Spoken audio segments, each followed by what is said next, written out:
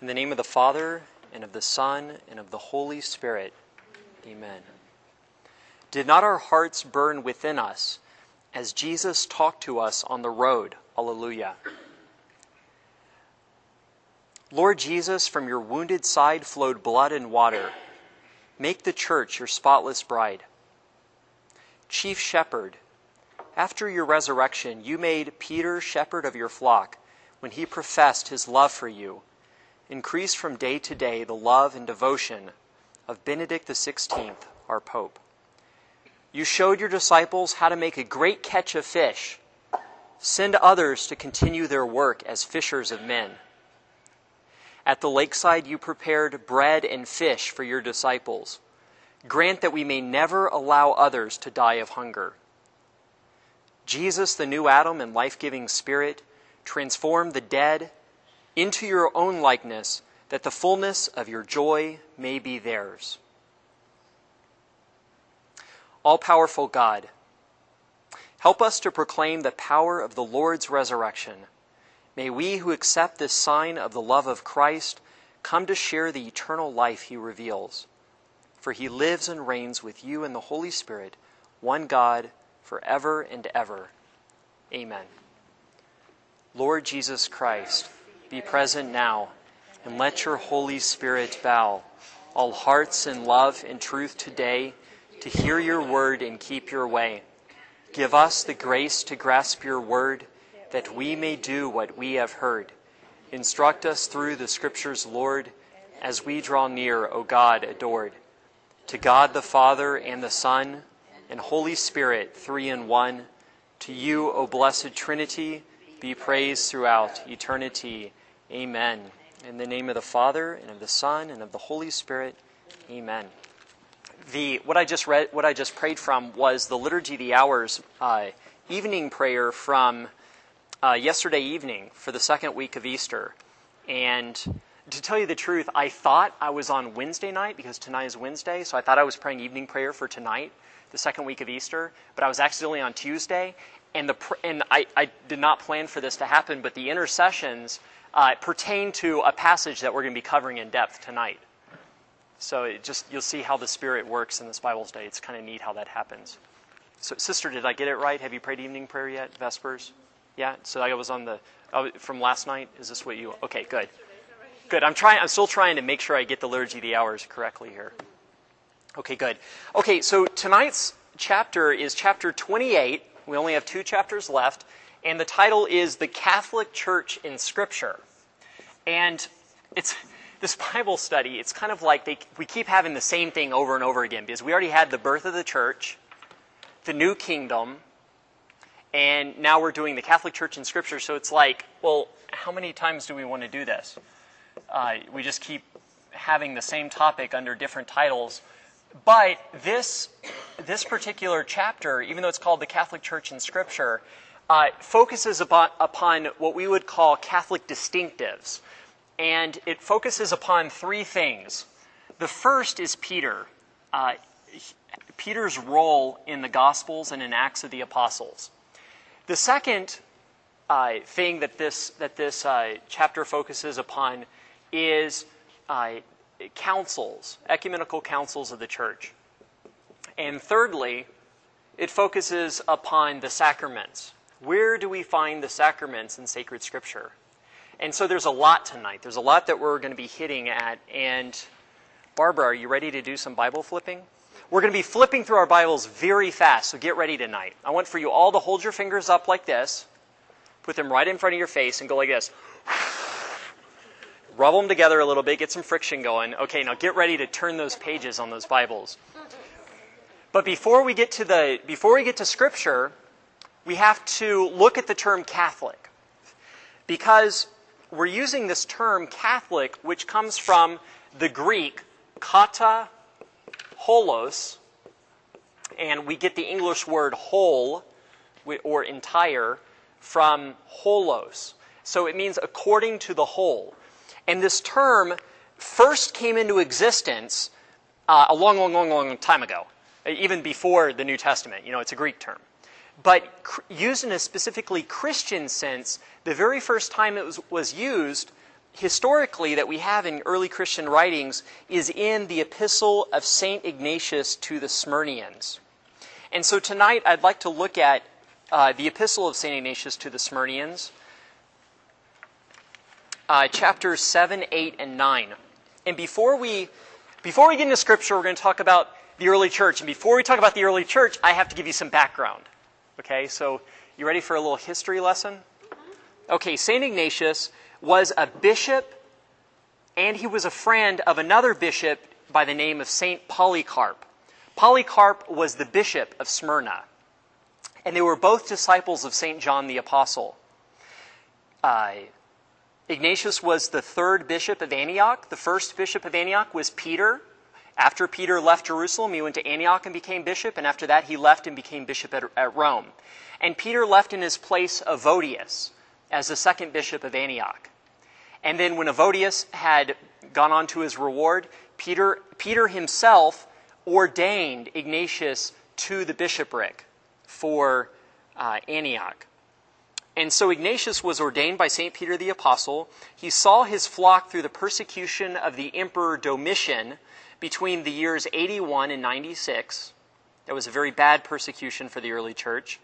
And there was an account written called the Martyrdom of Ignatius, from which we get the historical record of his martyrdom. It was written by eyewitnesses of Ignatius's martyrdom in Rome, who had gone to Rome and had seen him be martyred. After Domitian, you had a Roman emperor by the name of Trajan, and Trajan ordered religious unity under pagan worship. The emperors were concerned about having unity in the empire, and back then religion and state, church and state, were not so separate. So, for instance, Constantine in 325 at Nicaea, Constantine called the council, not the Pope, because Constantine wanted order. He wanted for there to be stability in his empire. And he saw that the best way to do that would be to get the strife between the Arians and the Orthodox Christians resolved through a council. So he had these 318 bishops meet at Nicaea in 325 AD. Well, in the same sense, Trajan wanted religious unity, but not under a Christian banner, but under a pagan banner. So Trajan ordered sacrifice or pinching incense to the idols. And Trajan happened to be on a pastoral visit to Antioch, and as he was there, he confronted Ignatius, the bishop, and he said, you need to pinch incense to the idols. And Ignatius bore witness to his faith in Christ before Trajan. The emperor ordered him to be put in chains and to be led to Rome to become food for the beasts and a spectacle for the people. And so this is the emperor's idea, is put Ignatius, this great bishop that everybody knows of, in chains, have him go on a long journey, stopping at various important points where he's going to see Christians, to be an example for the people. This is what's going to happen to you if you don't, succumb to pagan worship, and if you don't, follow suit. Of course, as Tertullian, the ecclesiastical writer, wrote in the early church, the blood of the martyrs is the seed of the church. So Ignatius's bones were gathered up in the Colosseum after he was eaten by the wild beasts. They were gathered by the Christians back to Antioch, and today they're in the Basilica of St. Clement in Rome. So at the Basilica di San Clemente in Rome, you have the bones of both St. Clement, who was the third successor of St. Peter in Rome. He was a pope, and Ignatius of Antioch. We still have their bones. And so on his long journey, he met with Christians at each stop and encouraged them to remain steadfast in the faith and to reject heresy, especially Gnosticism, which Dan Brown has brought to our attention in the Da Vinci Code. And so he would tell them, don't follow the Gnostics. They are not a part of the church. They're heretics. Okay, so don't have anything to do with them. And this is what he's writing to the Smyrnians in this epistle. He says in chapter 7, they, being the Gnostics, abstain from the Eucharist and from prayer, because they confess not the Eucharist to be the flesh of our Savior Jesus Christ, which suffered for our sins, and which the Father of his goodness raised up again. Those, therefore, who speak against this gift of God incur death in the midst of their disputes. But it were better for them to treat it with respect, that they also might rise again.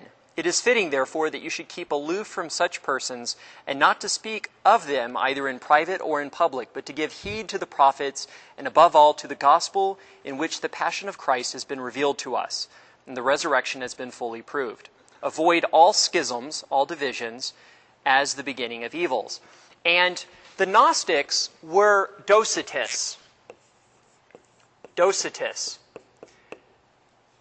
And this comes from the Greek word docesis, which means to appear. The Gnostics thought that a lesser god, and the evil god, created matter, creation, like, this stuff. But the better God, the God of the New Testament, created spirit. And so God couldn't have taken upon himself human flesh, because it's sinful, that's bad. Creation is bad. The Manichaeans believed along the same way, along the same lines. And because of this, they said the Eucharist cannot be the flesh of Christ, because Christ didn't actually take upon himself flesh. Rather, he only appeared to have become incarnate. He only appeared as a man. When he was crucified, he only appeared to be crucified. Okay? So this was this heresy. And notice that the argument with the Eucharist is not whether or not it's the flesh of Christ, it's whether or not Christ had flesh. The Gnostics assume that the Eucharist is either the flesh of Christ or is not, or it only appears to be the flesh of Christ or something or other, because Christ only appeared to have flesh. Chapter 8. See that you also follow the bishop, that you all follow the bishop, even as Jesus Christ does the Father, and the presbytery, as you would the apostles. And reverence the deacons, as being the institution of God. Let no man do anything connected with the church without the bishop, such as the Gnostics. Let that be deemed a proper Eucharist, which is administered either by the bishop or by one to whom he has entrusted it. Wherever the bishop shall appear, there let the multitude also be, even as wherever Jesus Christ is, there is the ding, ding, ding, Catholic Church. And so this is the first appearance in Christian writings of the modifier, the identifier, the adjective Catholic, kataholos. So where the bishop is, let the multitude be, such as wherever Jesus Christ is, there is the Catholic Church. And commentators of this epistle see Ignatius seeing the bishop representing Jesus Christ. Not replacing Jesus Christ, but representing him as a vice-regent. It is not lawful without the bishop either to baptize or to celebrate a love feast, an agape meal. But whatsoever he shall approve of, that is pleasing to God, so that everything that is done may be secure and valid. In accordance with reason, that we should return to soberness of conduct, and while yet we have opportunity, exercise repentance towards God. It is well to reverence both God and the bishop. Of course, he's a bishop, so he's like, it does well to reverence God and the bishop, right? He who honors the bishop has been honored by God. He who does anything without the knowledge of the bishop serves the devil. Let all things then abound to you through grace, for you are worthy. You have refreshed me in all things, and Jesus Christ shall refresh you. You have loved me when absent as well as when present. May God recompense you, for whose sake, while you endure all things, you shall attain unto him. And of course, these are just 3 chapters of one of the epistles, and there were 6 epistles to various churches, and there was one epistle to Polycarp. So there's 7 epistles that he wrote. 1 to Polycarp, his brother bishop, and 6 to other cities, other Christians in various cities. There's also the martyrdom of Polycarp. The martyrdom of Ignatius. And there's also another early church writing called the martyrdom of Polycarp, which was written by Polycarp's followers. If you guys ever want to read these, there's a Penguin Classics called Early Christian Writings. Penguin has very good editions of these. And in this edition, Early Christian Writings, you can read Ignatius's epistles, the first epistle of Clement to the Corinthians, the epistle of Polycarp to the Philippians and the martyrdom of Polycarp, the epistle to Diognetus, the epistle of Barnabas, and the Didache, which the textbook is named after.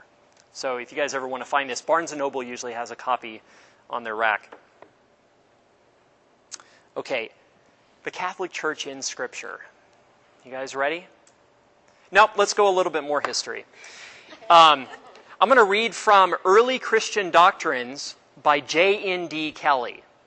Okay, J.N.D. He's an Anglican. He's at Oxford, or at least he was at Oxford University. It's called Early Christian Doctrines by J.N.D. Kelly. And I was required to read this for my graduate class, Historical Foundations. And what I did is I was required to do a summary of every chapter to outline it in detail. And so I have this entire thing outlined on my laptop. It's probably one of the best things I ever did in grad school. This is an incredible book. If you guys want to learn how the early church operated, how it worshipped, what it believed, this is incredible.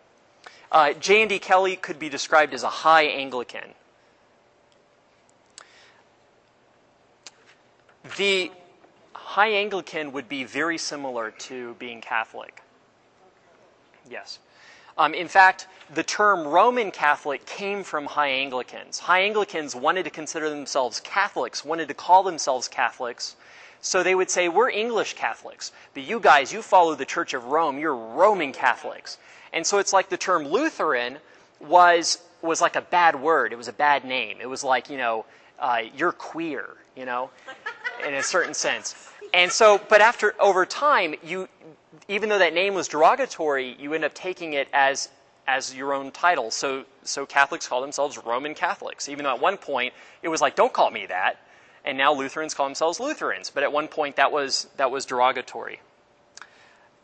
Okay, so this is what J.N.D. Kelly writes. Looked at from the outside, primitive Christianity has the appearance of a vast diffusion of local congregations, each leading its separate life with its own constitutional structure and officers, and each called a church. In a deeper sense, however, all these communities are conscious of being parts of one universal church, which Ignatius implies is related to Christ as the body is to its head. So you have these regional churches. You have the one in Smyrna, the one in Philadelphia, the one in Ephesus, the one in Jerusalem, Antioch, Rome. But yet they were conscious of being united to these other churches. And there was as the body is, and they were all united like a body is connected to its head, Jesus Christ. As regards, by the way, this is in chapter 8 of this book. As regards Catholic, its original meaning was universal or general. That's what the term means. In the latter half of the 2nd century at latest, we find it conveying the suggestion that the Catholic is the true church, as distinct from heretical congregations. What these early fathers were envisioning was almost always the empirical visible society. They had little to or no inkling of the distinction which was later to become important between a visible and an invisible church. Okay, so in these early church fathers used the term Catholic. When they said the Catholic Church, they didn't mean in a theological sense the invisible communion of all believers. They meant this distinct body of believers as opposed to this distinct body of believers. Does anybody know why we have an Apostles' Creed? Where it comes from? From the apostles? From the apostles? No, not Nicaea, not the Nicene Creed, but the Apostles' Creed. Would somebody grab me paper towels from that back room back there? Would you mind? Thank you, Larry. I remember you got me water once. We're going to start paying you. So, the Apostles' Creed was formulated most probably in Rome as a baptismal formula. So they would say, do you believe in God, the Father Almighty, maker of heaven and earth? I do. And so they would dunk you. Do you believe in Jesus Christ, the only Son of God? Thank you, Ryan. Thank you so much. You're wonderful. Do you believe in Jesus Christ, the only Son of God, eternally begotten of the Father? Born of the Virgin... I'm not finished yet. Born of the Virgin Mary. Conceived of the Holy Spirit, born of the Virgin Mary, suffered under Pontius Pilate, was crucified, died, and was buried. He descended into Hades. On the third day, he rose again. He ascended into heaven, where he is seated at the right hand of God, the Father Almighty. From thence he shall come to judge the living and the dead, and his kingdom will have no end. Dunk. Do you believe in the Holy Spirit, the Holy Catholic Church, the communion of saints, the forgiveness of sins, the resurrection of the body, and life everlasting? Dunk. And so, of course, they would say, I baptize you in the name of the Father, and of the Son, and of the Holy Spirit. So you're having this threefold baptism. Now, the earliest renditions of the Apostles' Creed did not have the term Catholic in it. So when you say, I believe in one holy, apostolic church, was the oldest creeds we have. The oldest apostle creeds were like that. It was in around the year 360 A.D. when the term Catholic started being used in the Nicene Creed, in the Apostles' Creed, and then later on it appears in other creeds, the Athanasian Creed, the Nicene Creed. Lots of different symbols of faith. These are called symbols because they like a symbol represent something, so these words represent realities. Okay? What are you laughing at? You're laughing at Larry. Larry, why are you laughing at her? I wouldn't understand.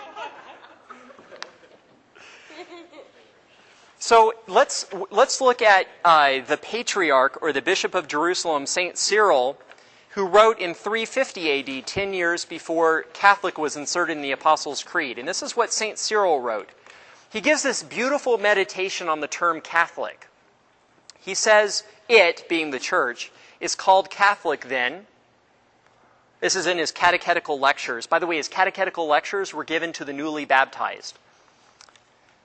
It is called Catholic then because it extends over the whole world, from end to end of the earth, and because it teaches universally and infallibly each and every doctrine which must come to the knowledge of men, concerning things visible and invisible, heavenly and earthly, and because it brings every race of men into subjection to godliness, governors and governed, learned and unlearned, and because it universally treats and heals every class of sins, those committed with the soul and those with the body, and it possesses within itself every conceivable form of virtue, in deeds and in words and in the spiritual gifts of every description.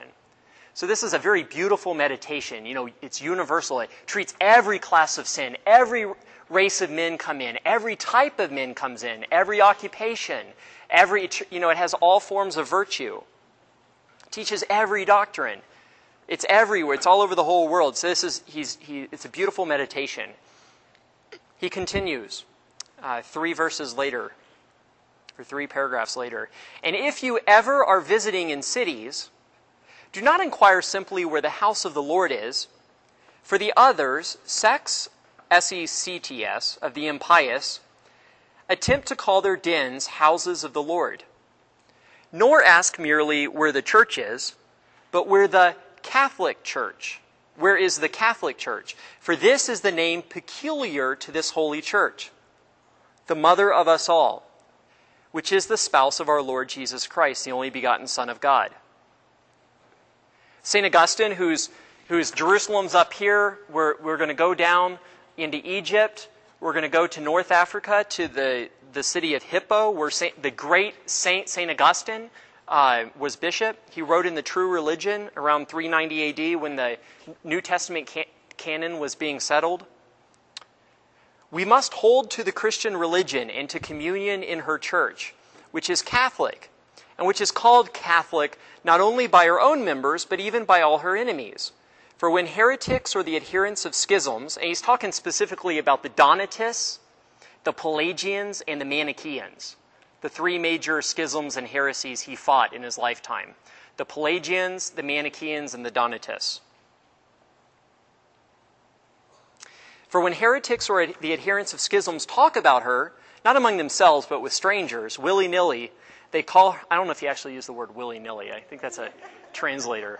Willy-nilly, they call her nothing else but Catholic. For they will not be understood unless they distinguish her by this name which the whole world employs in her regard. And then, again, the Manichaeans, which were started with Manichaeus. So he has an epistle. He's writing against one of Manichaeus' writings. There are many other things which most properly can keep me in her bosom. The unanimity of peoples and nations keeps me there. Her authority, inaugurated in miracles, nourished by hope, augmented by love, and confirmed by her age, keeps me here. The succession of priests from the very see of the Apostle Peter, to whom the Lord, after his resurrection, gave the charge of feeding his sheep, up to the present episcopate, keeps me here. And last, the very name Catholic, which not without reason belongs to this church alone in the face of so many heretics. So we think that Christianity started getting divided at 1517 or in 1054. Or with the Council of Nicaea, when the Eastern Orthodox Church, the Oriental Orthodox churches broke off because they didn't accept at the Council of Chalcedon in 451, or at Nicaea, when you had churches break off because they didn't accept the Nicene Creed, or they didn't accept the Chalcedonian Christological definition in 451, they split off. No, these schisms have been going all the way back in heresies from the very beginning. Even in the time of Paul, we have Ebionites and Judaizers. So, although all heretics want to be called Catholic, when a stranger inquires where the Catholic Church meets, none of the heretics would dare to point out his own basilica or house. So I know that you guys probably didn't come to tonight's Bible study just wanting to listen to a guy just read. So let's get into the scriptures. Okay. Sure. The three heretics. Would you write them all? Sure. The three heresies that St. Augustine predominantly dealt with in his day were the followers of Pelagius, a British monk who taught that you can be saved apart from the sacraments, apart from the grace of God. You can pull yourself up by your own moral bootstraps. And this is where the Catholic Church, where her doctrine of grace, and Augustine really formulated the doctrine of grace. And so they were the Pelagians. There were the followers of Donatus. Donatus, when you had people so you have these persecutions happening. The emperor goes, pinch incense to the idols. And Catholics go, okay, sure, I'll pinch some incense. All right, the emperor leaves, and they're like, we're still Catholic? We're okay. We were just kidding. Well, no, those who died for the faith, and those who, by the way, those who confess the faith, even in face of the persecution and end up living to tell about it, they're known as confessors. Confessors, because they confess the faith. So you'll know of certain people like Saint Maximus, the confessor in the early church. Well, Donatus and his followers said, no, these people cannot come back to repentance. They cannot receive the sacrament of penance. They have already shown themselves as unworthy, as not predestined. And so Augustine sided with the church, the Catholic Church, in saying, no, they can undergo the sacrament of penance and they can be restored to the church, even if they've committed this grave sin of apostasy. The third group follows Manichaeus. And Manichaeus, Augustine was a Manichaean before he converted to Orthodox Christianity under the preaching of St. Ambrose. And Manichaeus was like the Gnostics. He taught that matter was evil and sinful in and of itself. And so Augustine taught against Pelagius, saying we need sacraments. He taught against Donatus, saying the sacraments are efficacious apart from the sinfulness of the person receiving the sacrament, is if we were holy, we wouldn't need sacraments. And he writes against Manichaeus, saying sacraments are possible because God does use nature. He uses matter to convey grace, just as he used the incarnation to bring about the objective redemption. Carson, is this definition of schism different from the schism definition that we use now? No, it's the same. It's the same. Schism is to it means to rip, to tear apart. And so it means to leave the communion of it. And it's a sin against charity because one of the ways that the early Christians saw the manifestation of charity was in brotherly unity, mutual accord. And when you split that, you're ripping love. You're not loving one another. It's a sin against charity. And St. Paul condemns it in Galatians chapter 5. So if you're Catholic and leave the faith, you're said to be in schism? If you still believe and hold to the Catholic faith, yes, you would say that you're in schism. Because you're not a heretic, because you haven't denied the faith, but you're just not in communion with the discipline of the church. So these were both heresies and schisms at the same time. Now let's turn to our New Testaments and let's look at Peter. Let's look at Mark chapter 3, verse 16. Mark chapter 3, verse 16.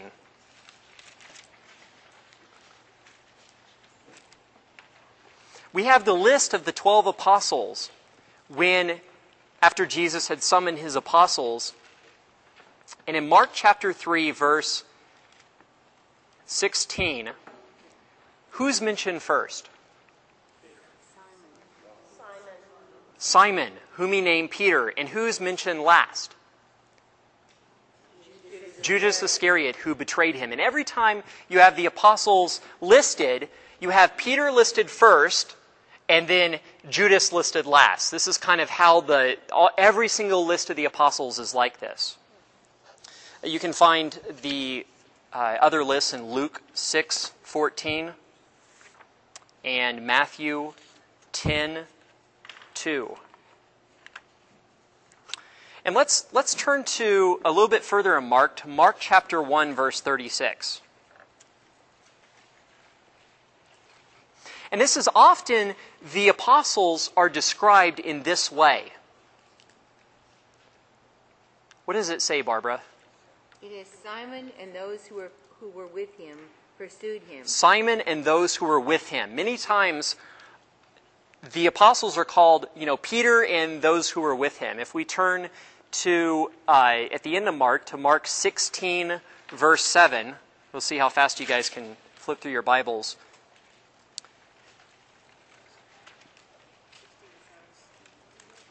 Mark 16, verse 7. And these are just several examples. This is not exhaustive in any sense. But go and tell his disciples and Peter.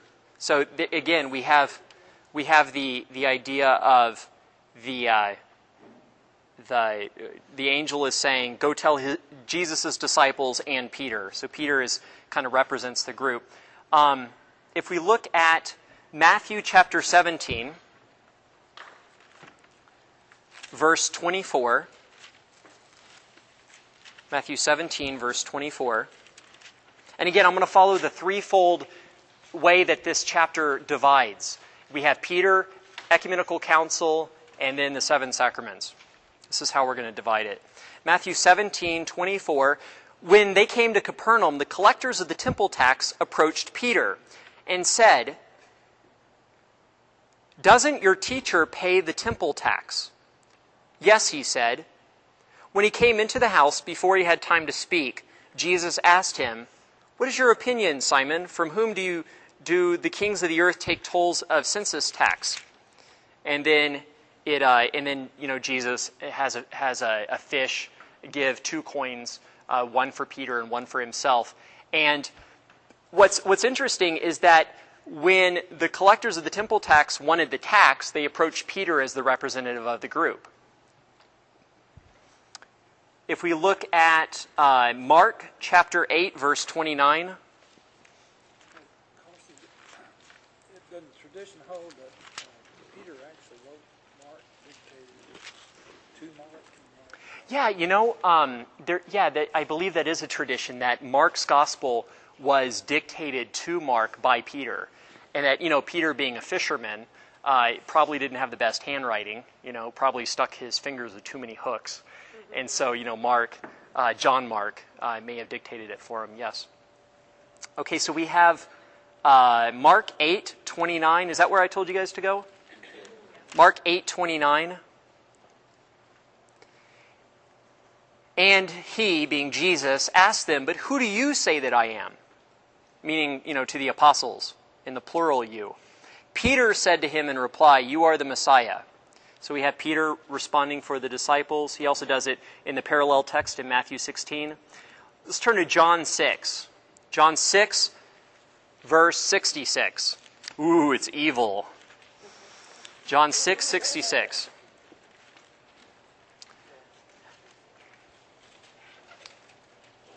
As a result of this, many of his disciples returned to their former way of life and no longer accompanied him. Jesus then said to the 12, "Do you also want to leave?"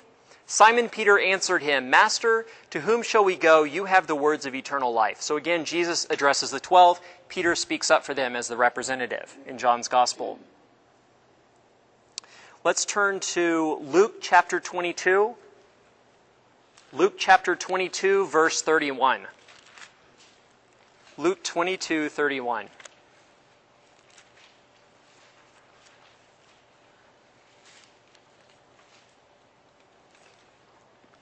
This is before the passion of Jesus. "Simon, Simon, behold, Satan has demanded to sift all of you like wheat.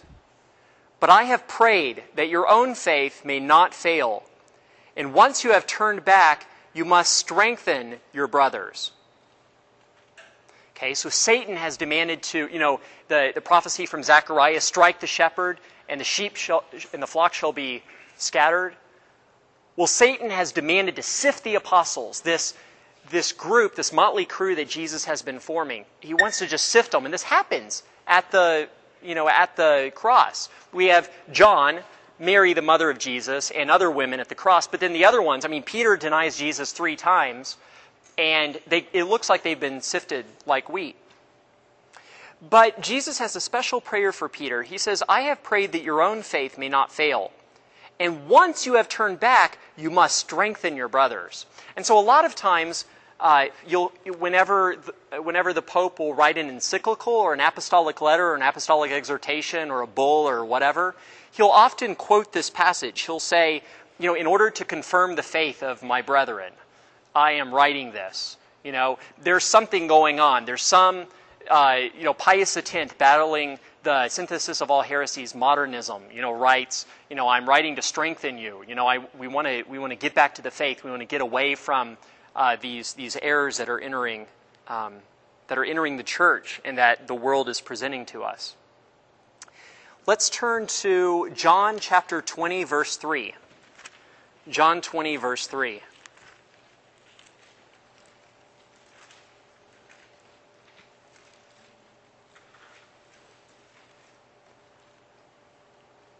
Now, John refers to himself as the beloved disciple. So you have John being referred to as the other disciple or the beloved disciple. So Peter and the other disciple, John, went out and came to the tomb. This is Easter morning. They both ran, but the other disciple ran faster than Peter and arrived at the tomb first. Okay, so John, being the youngest apostle, whenever Leonardo da Vinci or other Renaissance painters paint John, back then in the Renaissance, you'd paint, youth with long hair, with kind of effeminate, So Dan Brown goes, "It's a woman!" But if you know how Renaissance painting is, no, it's not a woman. That's just how they painted youth. Well, John is much more athletic, much more young. Peter's this old man. He's been a fisherman. He has this beard. He's kind of cranky, probably. He's just, so he's trying to catch up. But John gets there first. Well, we've seen in John's gospel throughout the scripture study that John, he doesn't waste any words. He doesn't waste any ink. He means something with every little word. He has great nuances in what he writes. He's not just like, "Oh, this is just what happened," like, he wrote it overnight. No, this was not a last-minute term paper. This was well thought out and planned. So he's writing about, his own encounter. Okay, the disciple ran faster than Peter and arrived at the tomb first. He bent down and saw the burial clothes there, but did not go in. When Simon Peter arrived after him, he went into the tomb and saw the burial clothes there, and the cloth that had covered his head, not with the burial cloths, but rolled up in a separate place. Then the other disciple also went in, the one who had arrived at the tomb first. He mentions it again. He had arrived at it first. And he saw and believed.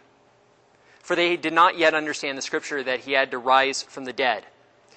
So many commentators have seen in this John giving deference to Peter, giving primacy, saying, I'm not going to be the first one to witness the empty tomb, but you are. I'm going to let you see that first. And who is the first apostle Jesus appears to?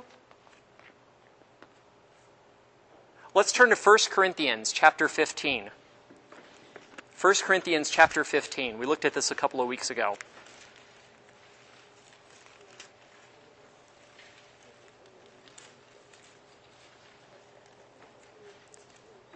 1 Corinthians chapter 15, verse 4, that he was buried, he was raised on the third day in accordance with the scriptures, that he appeared to, Kepha, then to the 12, meaning to all of them at once. It's not like, there were 12 other apostles apart from Kepha. And Kepha, of course, is Peter's Aramaic name. So, who was the first person Jesus appeared to after his resurrection? Mary Magdalene, who St. Thomas Aquinas calls the apostle to the apostles, because Jesus sent her to go tell the apostles. So she's honored with that name, that title in the church. Okay, let's continue to look at John.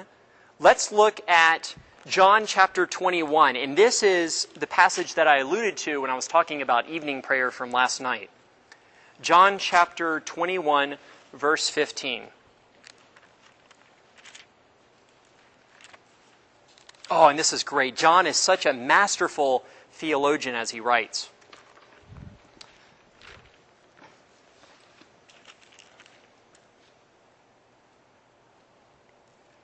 John chapter 21, and I'm going to go ahead and give you we're going to actually start in verse 9, but I'm going to give you a little bit of background. The apostles are, by the way, this is going to be the gospel this upcoming Sunday, so get excited, the third Sunday of Easter in year C. The apostles are, Peter goes, I'm going to go fishing. And the other apostles go, we're going to go with you. So you have this idea of Peter going fishing and the other apostles going with him. And what could this symbolize? Fishing for men, evangelization. And then as they're fishing, they didn't catch anything all night. They fish all night. And then someone appears on the shore and he says, cast your net over to the right-hand side of the boat. So they do so. And they catch a big, huge net of fish, this big drag net, just full of fish. And they can't pull it in. And then they recognize the voice of Jesus like sheep recognize the voice of the shepherd. And Peter goes, it's the Lord! And he jumps into the water and swims to the shore. And the other apostles stay in the boat. They're a little bit more prudent.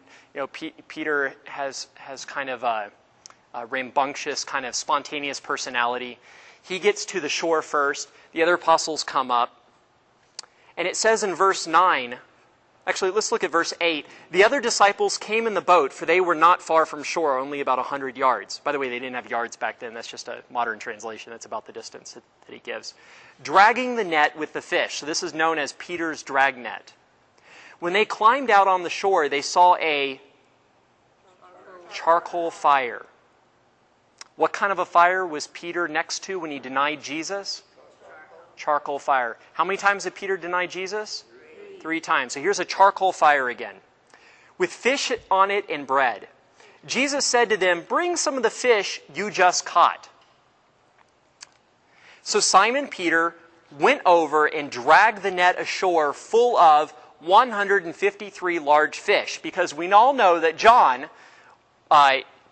and Matthew were really good friends, and Matthew was an accountant, right? So he had to get everything just right. So I'm sure Matthew, Levi, the tax collector, went 1, 2, 3, 4, 5, 6, 7, 8. And Jesus, the resurrected Lord, is right. 7, 8, 9, 10, 11, 12. It's Jesus! 10, 11, 12, 13.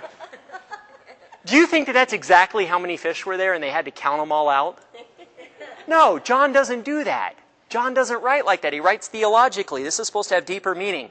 Well, there are two meanings that I have found to be reasonable. St. Jerome in the early church said that Greek zoologists in his day had discerned 153 different species of fish. So if you have 153 fish, what does this represent? All of mankind coming into Peter's dragnet. Another explanation is, you just write this down, don't go back there, but in Ezekiel 47, verse 10, it's prophesying the restoration of Israel. And it's talking about fishermen. It's talking about the restoration as fishermen fishing out for men. And there's a place mentioned, and if you take the Hebrew consonants and add them up together, because they each have a numerical value like Roman numerals, some have seen that in some Hebrew manuscripts it adds up to 153. So that you have those two different meanings that you can draw out of the Bible. And they were large fish. Good catch. Even though there were so many, the net was not schizo. John uses the Greek word schizo. The net was not schism. It was not torn. Jesus said to them, "Come, have breakfast." So you have the idea of Jesus feeding his apostles. And none of the disciples dared to ask him, "Who are you?" Because they realized it was the Lord. Jesus came over and took the bread and gave it to them, and in like manner the fish. This was now the third time Jesus was revealed to his disciples after being raised from the dead. So we have this idea of three. When they had finished breakfast, Jesus said to Simon Peter, "Simon, son of John, do you love me more than these?" Peter said to him, "Yes, Lord, you know that I love you." He said to him, "Feed my lambs." He said to him a second time, "Simon, son of John, do you love me?" He said to him, "Yes, Lord, you know that I love you." He said to him, "Tend my sheep." He said to him the third time, "Simon, son of John, do you love me?" Peter was distressed that he had said to him a third time, "Do you love me?" And he said to him, "Lord, you know everything. You know that I love you." Jesus said to him, "Feed my sheep." And then Jesus gives a prophecy as to how Peter is going to give his life for him. "Amen, amen, I say to you, when you were younger, you used to dress yourself and go where you wanted. But when you grow old, you will stretch out your hands," crucifixion, "and someone else will dress you and lead you where you do not want to go." Because at this point in time, Peter has not yet attained that selfless form of love called agape. But he will attain to it. He will love the Lord with agape. Because the Lord, the first two times the Lord says, "Do you love me?" He says, "Do you agape me?" Peter, in those first two instances, says, "Lord, you know that I philos you." A human, natural form of love, as opposed to the divine agape, selfless Christian charity. So the third time the Lord says, "Do you love me?" the Lord says, "Do you philos me?" And it says that Peter was distressed. Why do you think he would be distressed? Well, first of all, he keeps asking the same question, but because the Lord said it changes from agape to philos. And he says, "Peter, look, this church, this dragnet of fish that you guys are going to be bringing in is not going to be schizo, not because of you, not because you have this perfect love for me, even though you will have that. You will eventually give your life for me on the cross. But it's because of me. It's because I'm with you. Because when you went out with the apostles and you guys went to catch fish, could you catch a thing without me? No. They couldn't catch a thing. It was only with the Lord's grace, his protection, his help, his assistance, his direction, could that be possible. And so commentators have seen in this passage John's commentary on how the church is going to remain one without schism. And it's not going to be Peter or his successors that are doing the work, but it's going to be Jesus working through them and with them and protecting them and being with them. Because it's Jesus' promise, it's his grace, it's his gift. Okay, so now we've seen kind of Peter, his preeminence and his primacy, and so he has this title of Prince of the Apostles in the New Testament, in the Gospels. And then in the book of Acts, Peter is of course, shows his leadership. He initiated and oversaw the replacement of Judas Iscariot. He delivered the first inaugural sermon of church history to the crowds in Jerusalem. He urged the repentant crowds to receive baptism. He condemned and exhorted repentance among the Sanhedrin, which was crazy. Absolutely crazy. He handled the first recorded case of ecclesial discipline in chapter 5 with Ananias and Sapphira, who lied about the proceeds of the sale of their land to the church. He also commanded the baptism of the first Gentile convert, Cornelius, in chapter 10. And then we're told that after much debate had occurred at the Council of Jerusalem, Peter stood up, gave a pronouncement about how the Gentiles should be able to come into the church without the yoke of the Mosaic law. And then we're told the whole assembly fell silent, which is indicative of the end of debate. Everybody was debating, Peter stood up and said something, and then the whole assembly fell silent. The debate was over with. And so this is where we get the pattern of ecumenical councils. In the early church, when we had Peter and the apostles and other people who were not apostles, such as James the Greater, who is known as the Adelphos of the Lord, the brother of the Lord, when they had this question about circumcision, and there was much debate, and different people had different opinions. You had those in Jerusalem, those in Antioch. You had the Judaizer party. You had people like Paul, and you had this huge debate. How was it settled? How did they come to a decision as to what would be orthodox? What would be the practice of the church according to the truth of Christ?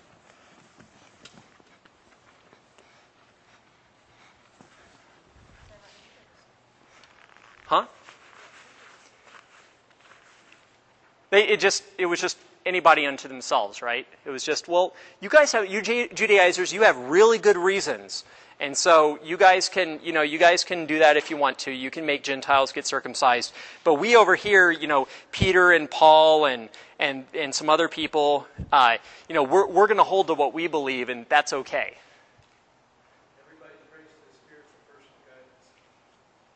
Everybody prays to the Spirit for personal guidance. And then that's, the Holy Spirit leading and guiding you is the arbiter of truth. That's how you come to resolving a dispute. No, there was a council held, an ecumenical council. And the word ecumenical comes from the Greek word which means one house.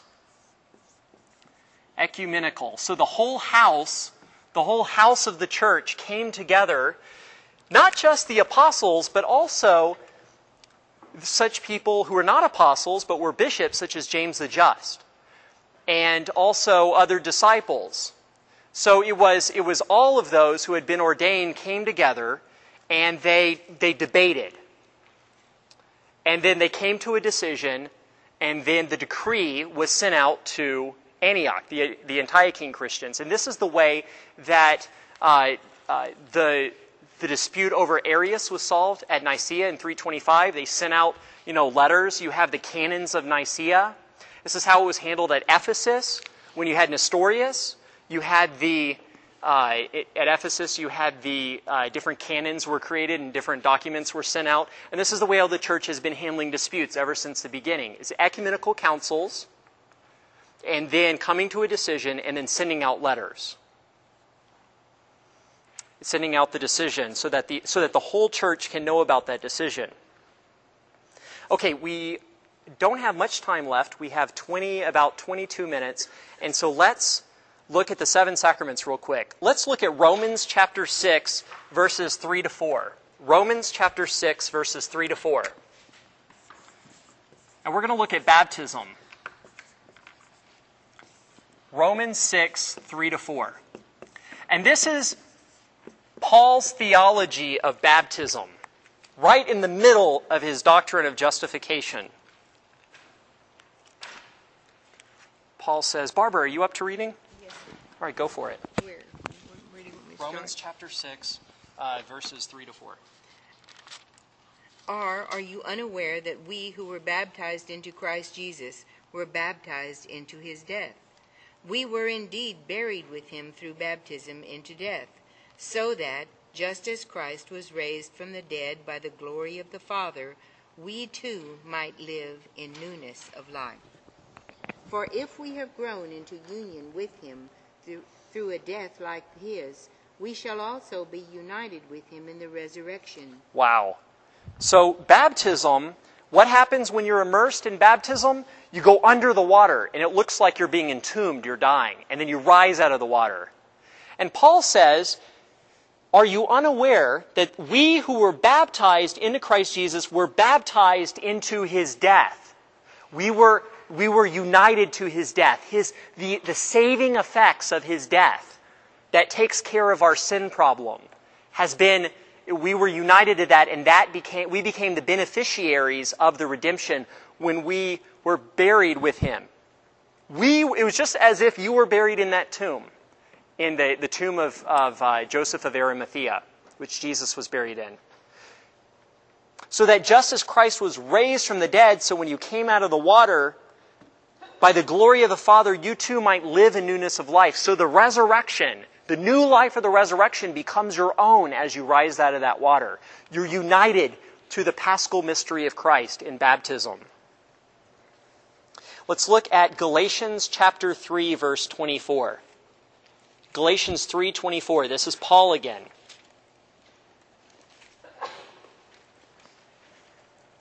Galatians 3:24. He's talking about the Mosaic Law, the first 5 books of the Bible. Consequently, the law was our disciplinarian for Christ, that we might be justified by faith. But now that faith has come, we are no longer under a pedagogue, the disciplinarian. For through faith, you are all children of God in Christ Jesus. So how do you keep covenant with God? Faith, a life of faithfulness, living by faith. And so does this mean that you have to get circumcised? You have to keep kosher food laws? Or can Gentiles be in covenant with God without keeping the law, the ceremonial precepts of the law? Yes, they can live a life of faith as well. For all of you who were baptized into Christ have clothed yourselves with Christ. Notice he does not say, for as many of you who have accepted Jesus Christ as your personal Lord and Savior have clothed yourselves with Christ. The criterion for being a Christian is baptism for Paul. Because he sees baptism as the moment that you're united to Christ. That he calls it being baptized into Christ Jesus. Christ Jesus lives within you. And earlier he says this in Galatians 2 verse 20. I have been crucified with Christ, yet I live, no longer I, but Christ lives in me. Insofar as I now live in the flesh, I live by faith in the Son of God who has loved me and gave himself up for me.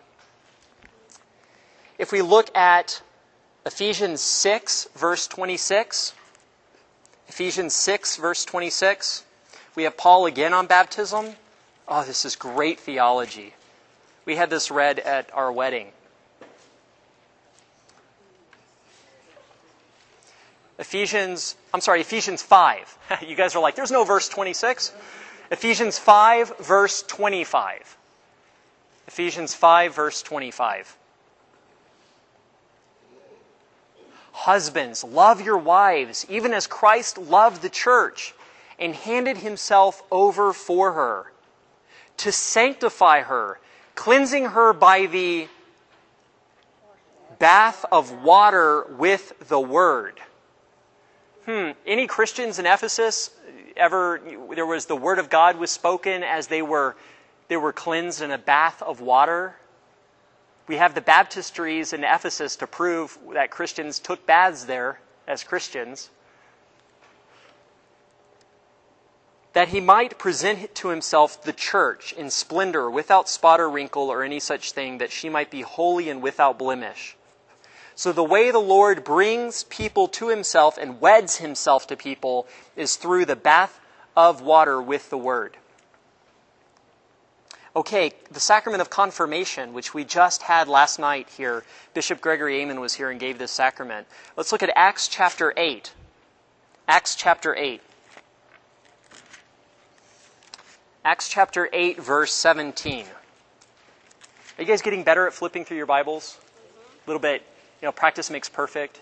I learned keyboarding when I was a freshman in high school, and the more we did it, the faster it became. And It's really painful to begin these Bible studies, and I have to wait up here for about a minute. But by the time we're at the 28th chapter, it's a lot faster. You guys are a lot more on the ball. Acts chapter 8, verse 17. Let's back up a little bit like I always do to you guys. And let's go to verse 12. There's this guy named Philip, and he's not an apostle. Philip is one of the deacons that was ordained a deacon in Acts chapter 6. Okay, so we have a deacon. They began to believe Philip, the deacon, as he preached the good news about the kingdom of God. This is verse 12. And the name of Jesus Christ. Men and women alike were baptized. Even Simon himself believed. Simon Magus, Simon the magician. And after being baptized, became devoted to Philip. And when he saw the signs and mighty deeds that were occurring, he was astounded. So we have Philip performing signs and mighty deeds. People are getting baptized. They're becoming Christians. They're now united with Christ. They're reborn of water and the Spirit. Verse 14. Now when the apostles in Jerusalem heard that Samaria had accepted the word of God, from Philip, they sent them Peter and John, who went down and prayed for them that they might receive the Holy Spirit. For it had not yet fallen upon any of them. They had only been baptized in the name of the Lord Jesus. Then they laid hands on them, and they received the Holy Spirit. So how did they get the Holy Spirit? Did they pray a novena like the apostles did in the upper room? They prayed for 9 days, and the Holy Spirit came upon them? Or they laid hands on each other, and they just really prayed for how did they get the Holy Spirit? Human intermediaries. And Philip couldn't do it, because Philip was not ordained a presbyter. He was just a deacon. So can deacons give the sacrament of confirmation? No. Can presbyters? With permission, yes. Can bishops, who are presbyters as well? Because bishops are presbyters. They're presbyters that have been made overseers. Yes. And remember, this is really odd in the English language. Remember, the English word priest comes from presbyter. So when we say priest, in English, this literally means presbyter. This is where it comes from. So this is the weird thing about English, is that we don't really have a word that distinguishes a presbyter from a Levitical priest. Again, I'm using English again. It's like every time we call them Levitical priests, we're actually calling them Levitical presbyters, because that's what priest came from. That's what it means. Or every time we call Jesus our high priest, we're actually calling him the high presbyter, because priest means presbyter. So this is the limit. This is the how language is limited. We need a separate English word other than priest to talk about priests, because presbyter in the early church did not mean priest. It meant elder. It meant elder, the elders among you. And so Timothy, who's a young and is made a presbyter by Paul, is considered an elder. This is that famous passage. Let's turn to 1 Timothy. We'll get into another sacrament, the sacrament of holy orders. 1 Timothy chapter 4, verse 8. Chapter 4, verse 12. Chapter 4, verse 12. Let no one have contempt for your youth, but set an example for those who believe in speech, conduct, love, faith, and purity. So that's that famous passage, let no one have contempt for your youth. Youth groups use it all the time. But why is he saying this? Because he's a bishop. He's a presbyter bishop. And so he's considered an elder. People are supposed to look up to him and are supposed to follow him and are supposed to submit to him. But yet he's this really young guy. And so he's like, don't let anybody look down upon you just because you're a newly ordained. Until I arrive, attend to the reading, meaning the liturgical reading in the churches, exhortation and teaching, the homilies. Do not neglect by the way, you guys know what the term homily means? Where it comes from? It comes from the word for conversation. That's what it comes from. Do not neglect, and this is the important part, verse 14. 1 Timothy chapter 4, verse 14. Do not neglect the gift you have, which was conferred on you through the prophetic word with the imposition of hands of the presbyterate. So this is a different laying on of the hands than to receive the evangelistic effects of the Holy Spirit, to have a new Pentecost. This is the imposition of hands. This is, just as, the sacraments are participating in Christ's life. As Christ was anointed with the Holy Spirit and became a Christian in his baptism, remember, he was a Christian. Christ was a Christian because he was Christ, and we're just add I-A-N on the end. What does that mean? It's just, I'm a Christ. We're alter Christus. We're other Christs. He's the first Christ. He's anointed with the Spirit. So in our baptism, we receive the Spirit and we become Christians. As Christ sent the Holy Spirit upon his apostles at Pentecost, and they received the Holy Spirit, not like they already didn't have it, but they received a further stirring up of the Spirit, new gifts to spread, defend, and proclaim the faith. So that's what we receive in confirmation, when the bishop, takes the sacred chrism and says, be sealed with the gift of the Holy Spirit, and then he slaps you across the face, right? Or which he used to do. He used to. Is you were a defender of the faith, right? And then the sacrament of holy matrimony is participating in Christ's nuptial relationship with his bride, the church. Christ ordained his apostles as presbyters, as elders, as priests, as ministerial priests. Again, we're using the term priest again, which comes from the word presbyter. And to be his minister. So we have holy orders where Christ makes new ministers in the church. He makes more ministers. Just as Christ celebrated the Last Supper with his apostles, so we celebrate it with him, the eternal banquet of the marriage supper of the Lamb, with the resurrected body, blood, soul, and divinity of Jesus Christ in the Eucharist.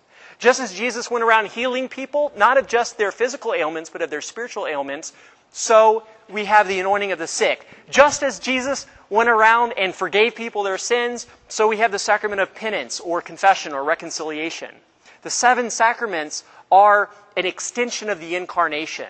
They are the way that Jesus continues to minister in his church. Remember the beginning of Acts of the Apostles?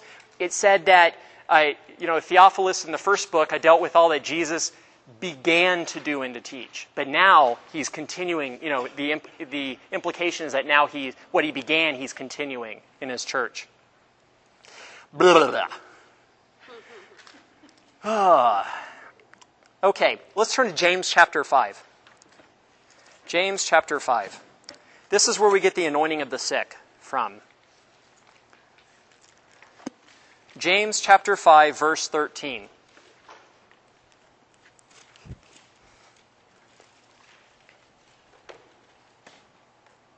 Is anyone among you suffering? Is anybody here suffering? Are you? Anybody? Yeah, it's cold. You should pray. That's what he says. You should pray. Is anyone in good spirits? He should sing praise. But what if you're sick? Not suffering, but if you're sick. He should summon the presbyters of the church, and they should pray over him and anoint him with oil in the name of the Lord. In the name of the Lord. What is that? What happens when you invoke the name of the Lord? What is that? What's a Latin word for that? Sacramentum, which is the Latin word for oath. An oath is invoking the name of the Lord. So we have a sacrament here. And the prayer of faith will save the sick person, and the Lord will raise him up. If he has committed any sins, he will be forgiven. By the way, this is great. If you guys ever, take a presbyter out to lunch, take Father David Ivy or Father Alberto's newly ordained. I don't know if he's had any of these experiences yet. But one time we were having RCIA at St. Mary Catholic Student Center in College Station when I was on the team there. And Father Mike Sisk came in to teach on the sacraments. And somebody asked him, or he was teaching on the anointing of the sick, and he recounted a story about how he went to the hospital and someone was dying and their heart rate was getting slower and slower and slower, and they were just about to die. And Father Mike Sisk heard their confession, gave them a last Holy Communion, viaticum, which means via, on the way, cum, viaticum, with you on the way. Jesus is with you on the way to heaven. Final communion, viaticum. He hears his confession, gives him viaticum, anoints him with the anointing of the sick. Beep, beep, beep, beep, beep, beep, beep, beep, beep. He's healed on the spot. And many priests will tell you of these stories about how the anointing of the sick not only helps people spiritually every single time, but also helps people sometimes physically. You know, have a real physical healing will occur. It's really amazing. You know, it's so funny, these people who don't believe in miracles, they're like, miracles don't occur. Get to know some, get around. Get around. Okay, it continues. Remember, this is the same passage, verse 16. Therefore, and whenever you see that word therefore, Dr. Scott Hahn would always say, you should ask yourself, what is it there for? Therefore, confess your sins to one another. Okay, it says it. The Bible says, okay, Barbara? Yes, sir. Here we are. The Bible says to confess your sins to one another. Let's follow the Bible. I'm waiting. You first. It was my idea, so you get to go first. I'll go later. Is that what it means? But no, that's what it says. It says confess your sin. What? Who is the one another? What's the context of the passage? The presbyters. Presbyters. Again, we can't take verses we can't rip them out of context. We got to put them square right into context, which is the ministry of the presbyters of the church. And we have the confession of sins to the presbyters.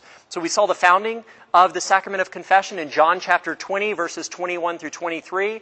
We're on the night of the resurrection on Easter Sunday. Jesus appeared to his apostles and said, "Peace be with you. As the Father has sent me, so I send you." This is where we get the term apostle from, one who is sent. And he breathed, he emphusao, the Holy Spirit upon them. Whose sins you forgive are forgiven them. Whose sins you retain are retained. And then we have the practice of confession in the church recorded for us in James and also in Matthew chapter 9, which we covered earlier. Yes, sure. When in saying one another, then he's talking about the presbyters confessing to each other. That's right. And so who do priests go to confession to? But then it says, and pray for one another that you may be healed. Now, I thought that, in that sense, he was talking about the people that they were sent to. Yeah, you also, with the sacrament of reconciliation in the early church, there was a lot of healing going on. Physical healing does accompany the sacraments quite often. And this is one of the things that I was never exposed to, like in high school. I thought of, okay, the anointing, okay, the bishop comes, yeah, he puts sign of the cross on your forehead, whatever, that's just a ritual.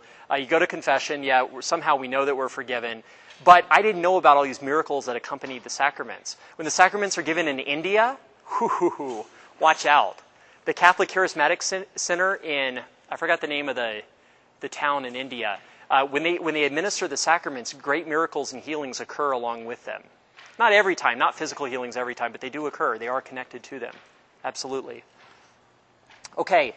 And finally, we have the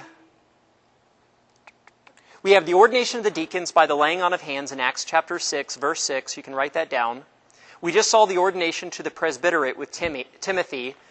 And then the apostles were apostles, but when Matthias replaces Judas Iscariot, the Old Testament is quoted by Peter, and it says, "Let his office another take." And the King James Version of the Bible translates that, this is not the KJV, but it says in Acts chapter 1, verse 20, may another take his bishopric. Judas Iscariot's office is called a bishopric, his position of overseeing. That's what episkopoi in the Greek means, is to oversee. So this office of apostle was also called the bishopric. So the bishops are those who take the office of the apostles. And so we have the bishopric right there in Acts chapter 1, verse 20. That's where we get our bishops from.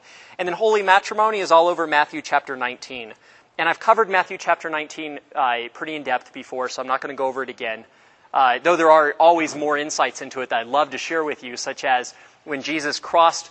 See, I'm going into it. When he crossed when Jesus crosses the Jordan River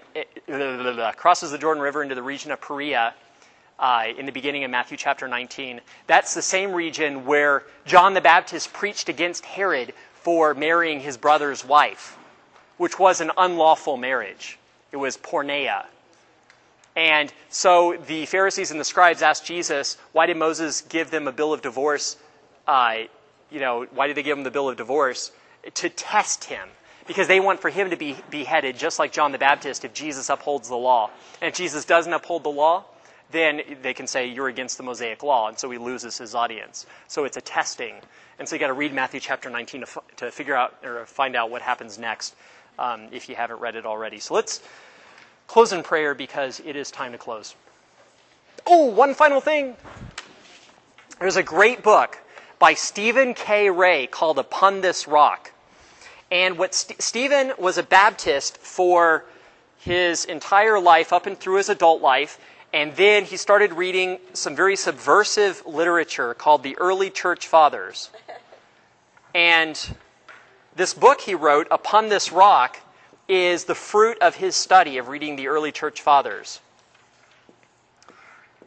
And basically he quotes the Early Church Fathers about it's subtitled St. Peter and the Primacy of Rome in Scripture. So he analyzes the relevant biblical passages first, and then in the early church. So he quotes St. Cyril of Jerusalem, St. Augustine, the Epistle of...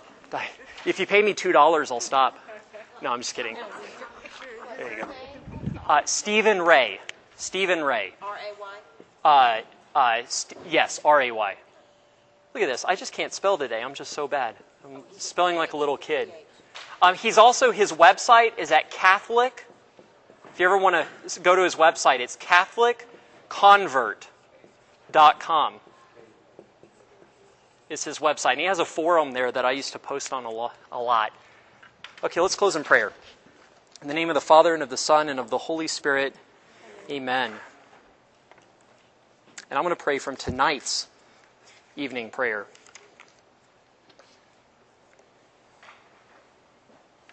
God of our fathers, you raised your Son Jesus from the dead and clothed him in glory. Move our hearts to complete repentance, that we may walk in newness of life. You have led us back to the shepherd and bishop of our souls. Keep us faithful under the guidance of the shepherds of the church. You chose the first fruits of Christ's disciples from the Jewish people. Reveal to the children of Israel the fulfillment of the promise made to their forefathers. God of mercy, you have filled us with the hope of resurrection by restoring man to his original dignity. May we who relive this mystery each year come to share it in perpetual love. Grant this through our Lord Jesus Christ, your Son, who lives and reigns with you and the Holy Spirit, one God, forever and ever. Amen. May the Lord bless us, protect us from all evil, and bring us to everlasting life. Amen.